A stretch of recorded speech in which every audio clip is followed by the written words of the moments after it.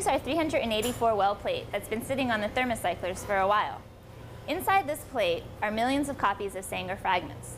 There are also millions of lysed E. coli cells and unused reagents. Before we can proceed, we have to separate the Sanger fragments from the other debris in the wells. To isolate the Sanger fragments, carboxyl-covered microscopic magnetic beads suspended in an ethanol solution are added to each well in the plate. In a strong ethanol solution, the carboxyl coating strongly attracts the phosphate backbone of DNA. The carboxyl coating on the beads only sticks to the DNA. All the other bits of cellular debris and reagent remain suspended in solution. Next, a magnet is applied to the bottom of the plate, which draws all the beads and the attached bits of DNA to the bottom of the well.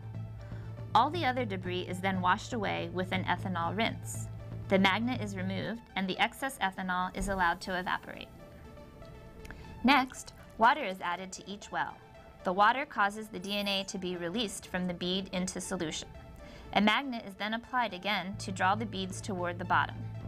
The solution of water and DNA is then drawn off and put into a new plate, leaving the magnetic beads at the bottom of the old plate.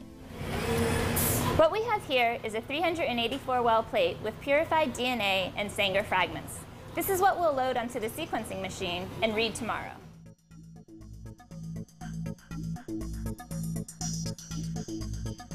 Here we are at day 5. Let's review what we have done so far.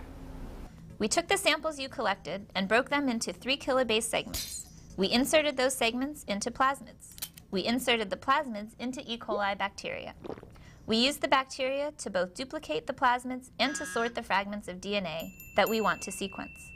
We then placed each bacterial colony containing a discrete segment of sheared DNA into a separate well of these 384 well plates. We then broke open the E. coli bacteria to release the plasmids. We replicated the plasmids using rolling circle amplification. Next, we added fluorescently tagged nucleotide, Taq polymerase, untagged nucleotides, and buffer to the amplified plasmids containing the inserted DNA segments to create Sanger fragments through thermal cycling. Finally, we washed away all the non-DNA material. At this stage, we are actually ready to start reading the sequence of the genetic material. Here we will load the 384 well plate into this ABI 3730 sequencing instrument.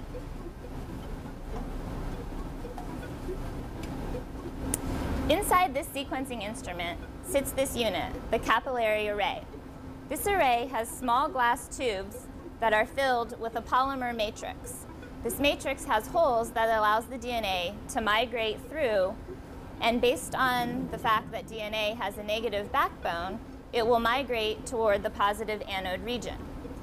The smaller fragments of DNA will migrate through faster than the larger fragments.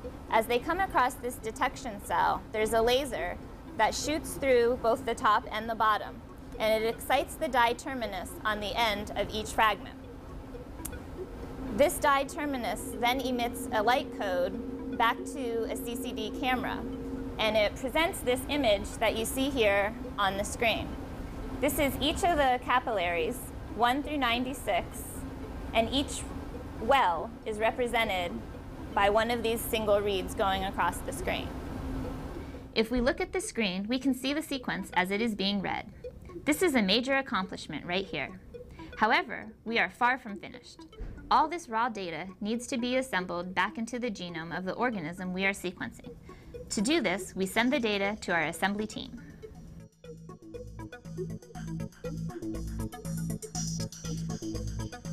Here we are at the assembly and quality assessment stage. So far, we have followed a single sample for 5 days, from raw DNA to Sanger fragments to detection in the capillary sequencer. If you think about what we did to gather this information, you will recognize that there are enormous gaps in the data we've collected from the single DNA strand. Let's take another look. We started out with a strand of DNA that was about 150 to 200 kilobases long. We broke that into 3 kilobase pieces. In that process, there were some pieces that were too long or too short, so we lost some genetic information there. We inserted the 3 kilobase pieces into plasmids.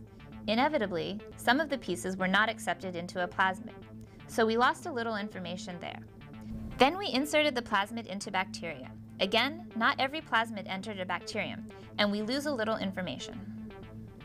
Finally, if you remember when we were shearing the original DNA strand, I said that current technology allows us to read about 700 bases at a time.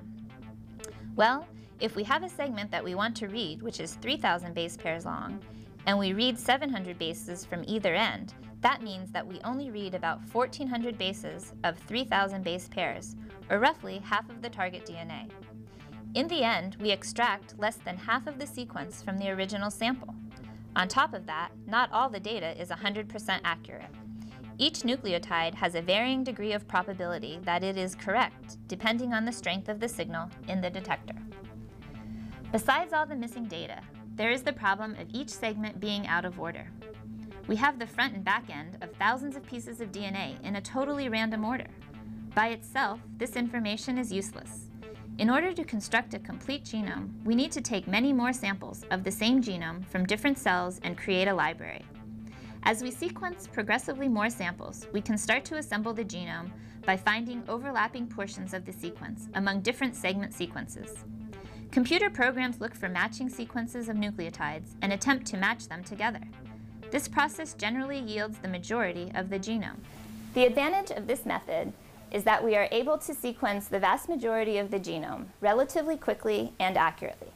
The disadvantage is that there are always exceptions and quirks in biology that leave gaps and create uncertainties. In the meantime, researchers are able to use the data from the known regions to develop new technologies, cure diseases, and understand the genes that make life possible.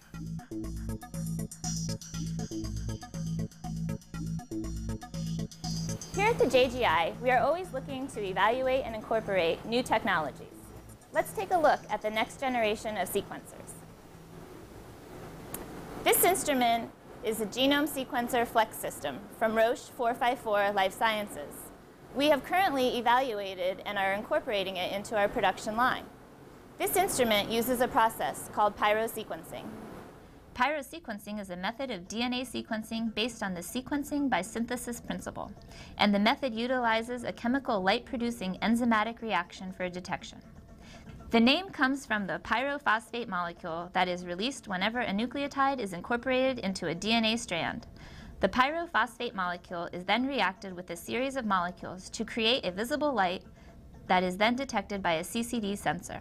This method of sequencing by synthesis eliminates the need for cloning and picking bacterial colonies. This method can simultaneously sequence 1.6 million samples at a time on a single plate.